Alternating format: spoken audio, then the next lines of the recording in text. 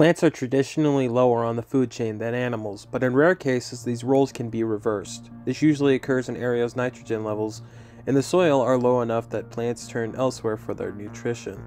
Animals are a good source of nitrogen for these budding specimens.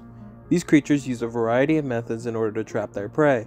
Venus flytraps use a snap method. They wait until a fly triggers them so they can quickly snap shut in order to digest their prey. The plant uses sweet nectar in order to attract unsuspecting victims. I own some of these plants myself. They are great at taking care of flies. Most predatory plants don't eat anything bigger than a bug. This is an ability that is exclusive, mostly, to larger pitcher plants. These plants have relatively complex leaves that form a simple structure. The leaf forms a cup filled with acid and a lid that hangs over the cup in order to stop water from diluting the plant's digestive acid. These plants rely on their slippery surface and toxic nectar in order to get the bug to slip into their pool of acid. These plants have evolved twice, the North American pitcher plant and tropical pitcher plants. You could tell these two groups apart easily. Tropical pitchers hang from the top of a leaf, while North American pitchers grow directly out of the stem. There have been cases of pitchers eating rodents and lizards.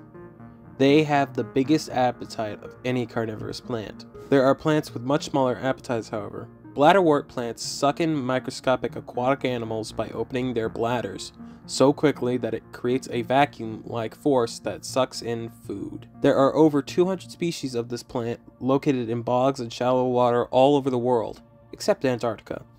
The plants have the most sophisticated traps of any group of carnivorous plants, despite their traps being only millimeters big. Ironically, we have yet to discuss the most simple of all carnivorous plants, sticky traps. These plants use their naturally sticky surfaces in order to catch passing bugs. The largest and most famous of which are sundews. Now, I'm ignoring a couple of other plant groups for the sake of brevity, but I'll let you know they use similar methods.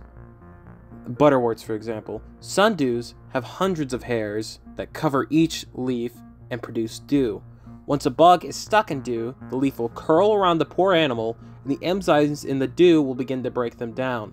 Darwin himself took a liking to these plants and looked upon them more favorably than any other species he studied.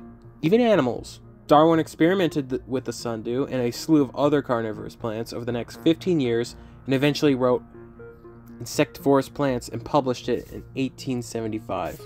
I think these creatures are very fascinating, and they shatter our expectations in ways we frankly wouldn't expect. One can't help but admire how unique these creatures are. I think they should be preserved and protected.